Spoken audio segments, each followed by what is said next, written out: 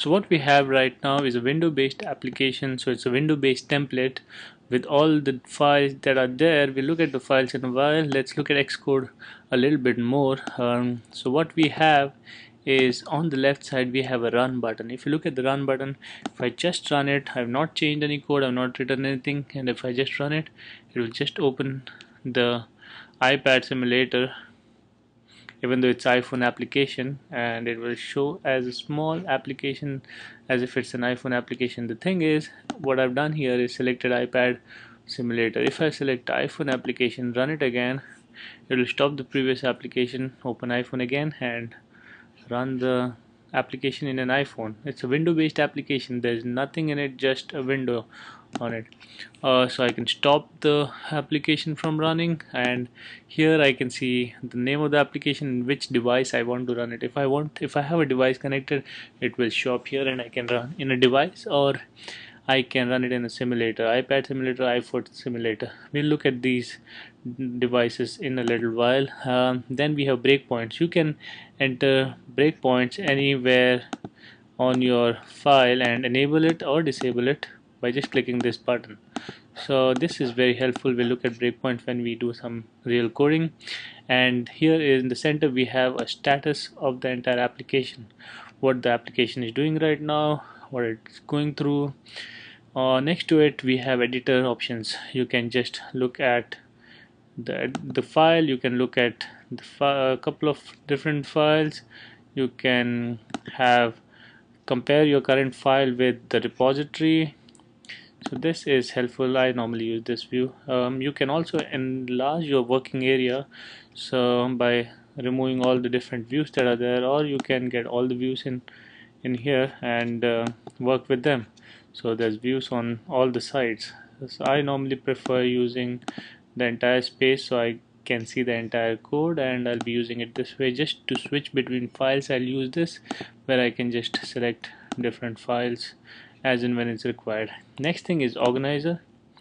So what this organizer has is, if currently it's selected documentation file, so it has vast amount of documentation. Entire iOS 3 library is documented inside.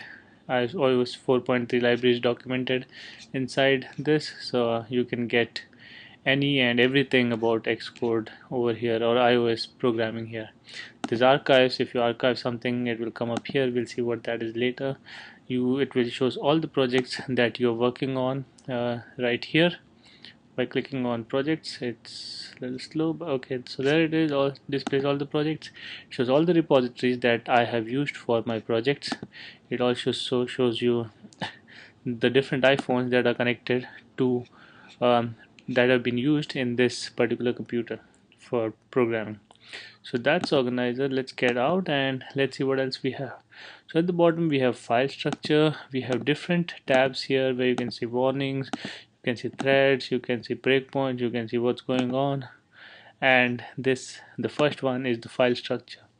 So what does the file structure show? It shows the project. If I right click, show in Finder, I can see the project and the project folder where it has rest of the files. You'll see the organization over here is not as same as here, because this lets Xcode organizes files for you in a better way, so you can arrange them according to your preferences. Like I can create a new group and call it, say, main files, and I can just copy and paste this. So this, it will not create a folder here with the name my main files. It just for representation, just for organizing your code. So that's why this is here. And there are a bunch of different folders here which you don't see in your actual project. Let's go ahead and see what they are. So when the application runs first, okay, let's look at it from the bottom. So products has hello world app. This is the final product that gets installed on a simulator or on a phone.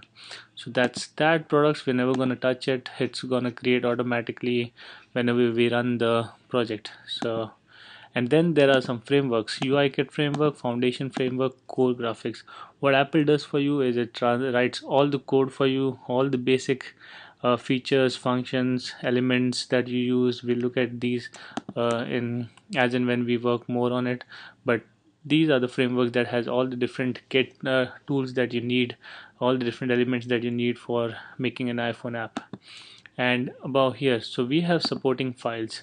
What are supporting files? Supporting files has hello world info page. This is information about your project, so it has all the different project information about your project, your bundle identifier, your icon file, if you your name of the app, if it has dollar and curly brackets and product name, it gets it from the app properties. So, and then it has bunch of different things. You can add a bunch of different things or remove it. One of the one that I use quite often is it's called, I'll just say add row, and inside add row I can just um, say icon already includes gloss effect, so it doesn't add that gloss effect. If I say yes and I run the project, what you'll see is I use a lot of shortcuts, keyboard shortcuts. I just press Windows product command R, which is for running the project. So if you look at the icon now, it has a gloss effect. So if I delete this file and run it again, now what you'll see is it still has a gloss effect. Icon already includes gloss effects. Yes. No, why didn't it add it? One second, let's try again. Add row. Icon already includes gloss effect. I'll say yes. Clean it and run it. And when I run it, hopefully now it will. Strange, it's not working. I don't know what's going on wrong. Anyway, let's move on. So this is kind of all the information about a file. There's strings where you can keep some strings.